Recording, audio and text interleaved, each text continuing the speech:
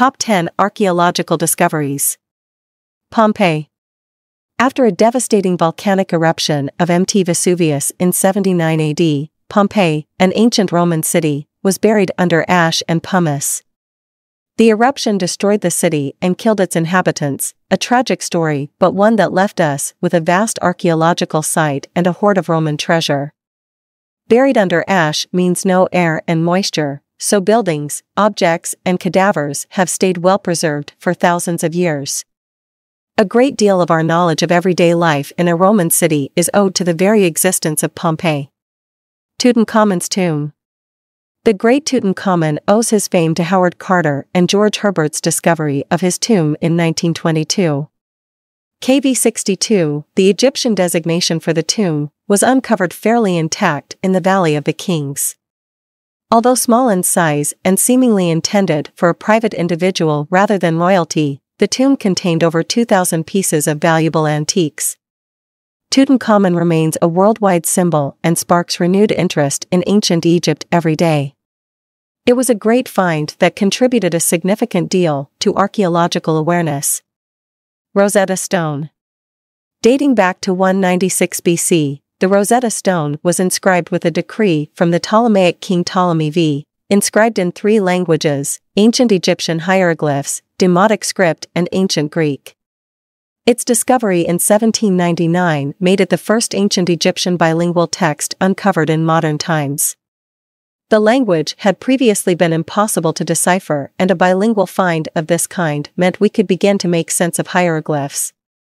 We can now translate almost any artifact with ancient Egyptian hieroglyphs thanks to the discovery of the Rosetta Stone. Terracotta Army. The Terracotta Army is a mesmerizing collection of terracotta sculptures depicting the armies of China's first emperor, Qin Shi Huang. It's an example of funerary art made with the symbolic intention of protecting the emperor in his afterlife. The army dates from the 3rd century BC and numbers approximately 8,000 soldiers, 130 chariots, and 520 horses. It tells us a lot about how Chinese soldiers were equipped at the time, the weapons they used, and the clothes they wore. Richard III's grave. The last Plantagenet king of England, Richard III's reputation as a prince killer, crookback, and all-round nasty power grabber is a mainstay of English folklore. Despite his infamy, his burial site remained a mystery until the Looking for Richard project in 2012. With the help from the University of Leicester's Archaeological Services, the project uncovered human remains within the site of the former Greyfriars Friary Church in Leicester. The remains were tested and scientifically proven to be those of Richard III, attracting much media attention. Oldaway Gorge.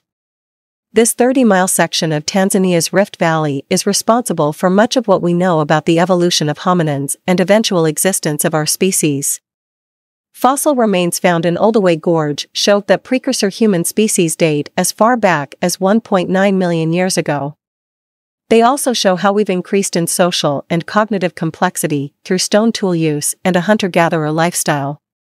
Tools and animal remains found in a central area indicated developing social interaction, and these phenomena are seen in increasing fashion in the more recent remains. Our species, Homo sapiens, are thought to have occupied the site from around 17,000 years ago. Cave of Altamira. The Cave of Altamira represents a fascinating example of where the fields of archaeology and anthropology meet to tell a beautiful story. The Spanish cave contains prehistoric paintings of mammals and human hands, and when it was discovered in 1880 it was the first find of its kind. The discovery totally changed our understanding of prehistoric humans, who were previously believed to lack the intellectual capacity for artistic expression.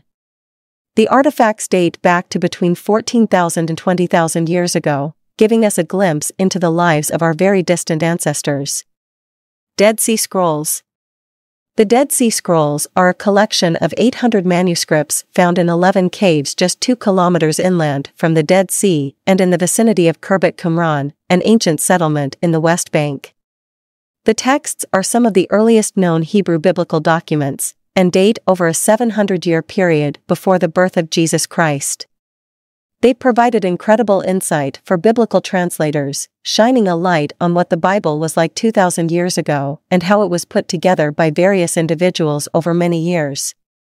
Easter Island Moai. Archaeologists have recorded 887 massive statues on Easter Island, a Chilean Polynesian island in the Pacific Ocean. The statues are known as Moai, and are an impressive tribute to the Rapa Nui people dating to between 1250 and 1500. What's so interesting about the Moai is the feat it must have taken for their transportation across the island. Legends among the Rapa Nui people recall how they used divine power to command the statues to walk. Staffordshire Hoard. The Staffordshire Hoard represents the largest hoard of Anglo-Saxon gold and silver metalwork ever found. Consisting of over 3,500 items, the hoard was found by a metal detectorist buried underneath a farmer's field in Staffordshire, UK, in 2009. The discovery is said to have completely altered the perception of Anglo-Saxon England, and seeing as the hoard accounts for over 60% of all the Anglo-Saxon items we've conserved, that's not surprising.